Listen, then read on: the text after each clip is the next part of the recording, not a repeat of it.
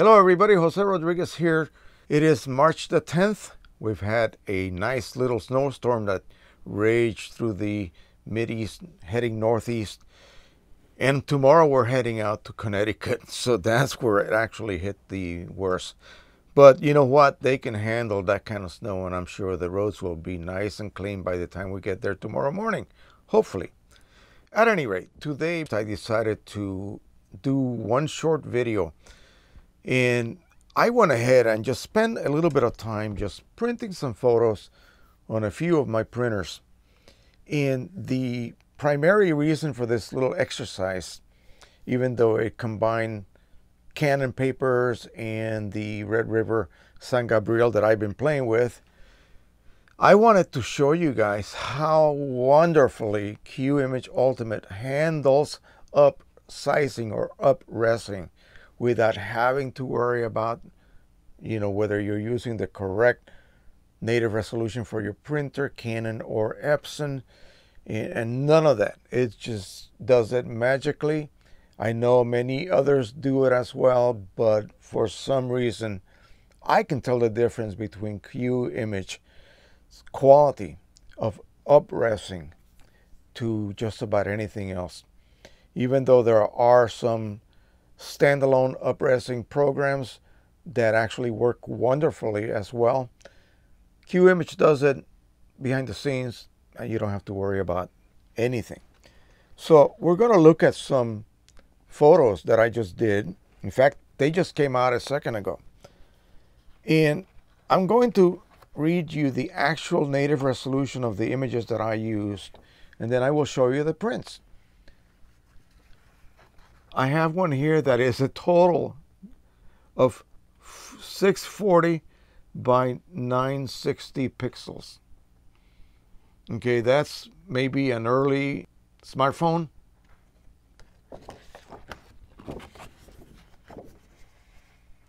Have a look at that. I know many of you saw my video showing a few prints also where I showed the shot of my niece that she took of herself. It was a self-portrait that she did with her iPhone. And it was amazing. Now, if you get up and start pixel peeping, yes, you will see a little bit of fuzziness here and lack of definition between individual hairs. But I want you to look at the sky. Check out that sky and tell me if you see any banding. Maybe right around here, but it is almost non-existent. The bokeh is wonderful. Now, I did not shoot any of these images I'm going to show you. I downloaded them from a free photo site on purpose at various levels of resolution, native resolution that is. And I just want you to see what the QImage algorithm does when it upsizes these images. And it's quite amazing. That's why I kind of fall back on that program whenever I'm going to print large. And if I don't have to do a lot of editing, I just stick with it throughout. All right, the next print was from an image that was 1385 by 1885. Now, if you use the divide by 300 pixels to figure out how many inches by how many inches, that would be, I don't know, a little bit over 4 by maybe 6, like a 4 by 6. Have a look at that. That's not 4 by 6. Have a look at the detail.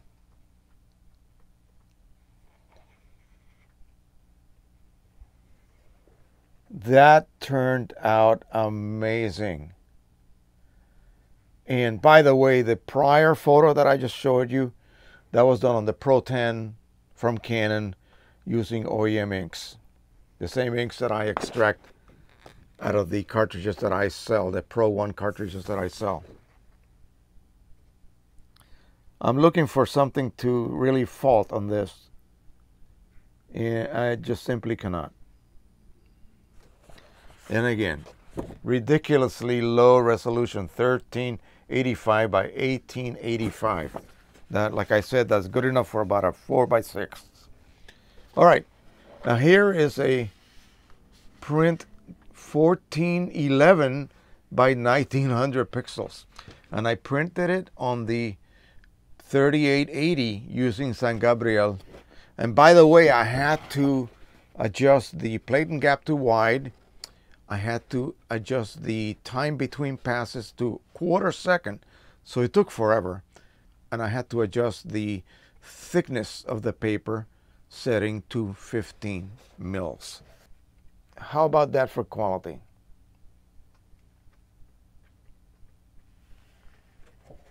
Again, I'm just looking for any fault.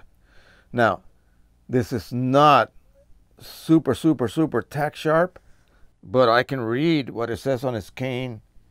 Clearly, I can almost read the newspaper.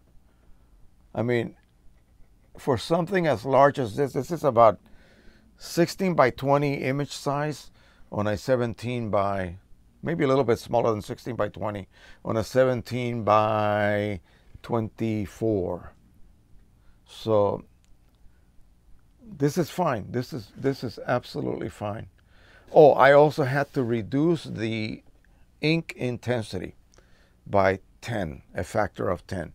That was causing buckling, and I think I found the magic setting to prevent any paper buckling and thus prevent those horrible head strikes that do occur on this paper when you're printing that wide, and it has to be that wide. If I use a smaller dimension paper, it seems to be fine. But when you start printing big, which is the reason I bought those 17-inch rolls, then you have problems. But yeah, this is lovely. This is absolutely lovely. This is on OEM ink on the 3880. Paper thickness of 15. Wide gap for the platen. And a 1/4 second between passes. And I'm using bidirectional, by the way. So, all right. The next resolution size is 2225 by 3335.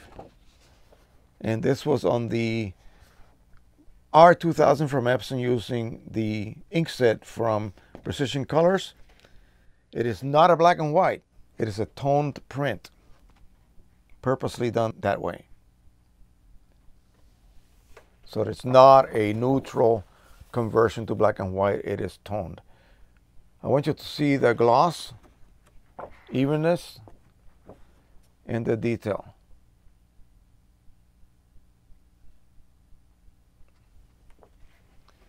Again, we're not comparing printers here, although I sort of am. Might as well kill two birds with the same stone. But I am showing you the marvelous ability of QImage Ultimate to up-res images. Amazing. And we will end with a much higher resolution original image, 2304 by 3451. And yeah, this thing is sharp as a tack. I will try to get up close. This was done on the Pro 10 OEM inks. Look at the droplets. You can see the little tiny hairs on the leaves, the actual leaves. All right, that is it. I hope you enjoyed this little quickie. Basically, I just wanted to spend a little time and just do a little bit of testing that I haven't done and just kind of feature the up-resing algorithm of the QImage Ultimate, the latest software that they have out. I am a customer, so I pay my update fee every year of about 25 bucks, I think it is. And then I'm able to keep up with every single update of that wonderful software. QImage does probably 90% more functions than I ever would need. And I only use it to basically act as a raw image editor when I don't have to do a ton of, like dodging or burning in or any of those other manipulations that are best done in either Lightroom or Photoshop. Remember, it is a non-destructive program, so when you open up a raw image and you do some processing on it, you're basically sending the same data to the printer. and not converting to a file format. I am sure that there is some differences in the information you are sending because you are doing some editing, but at least you know that you are working on a much larger color space than you would converting, say, to JPEG and then working off of a JPEG and sending that JPEG to your printer. That would not be optimal. All right, thank you so much. I hope I have an uneventful trip. We're looking forward to this. We're going to stay at a pretty nice country inn, very big and kind of fancy. And hopefully I will be able to take a few candid shots. I'm not the photographer. I'm just the uncle. And our Nathan is going to be the ring bearer. And he said I had to help him. So I'm going to wear my nice, expensive Italian suit. And I'm going to wear some bright red socks with it because Grandpa is kind of screwy. So, and Nathan told me I had to. So, all right, we will see you on Tuesday. Today is Friday the 10th. So we'll see you Friday, Saturday, Sunday, the 14th of March. I will be back online. I will take my tablet. I will be able to answer questions throughout our little weekend getaway, but I will not be uploading anything new until I get back. All right, so thank you once again. Don't forget to subscribe, share, and like. And until the next time, everyone, happy printing. Bye-bye.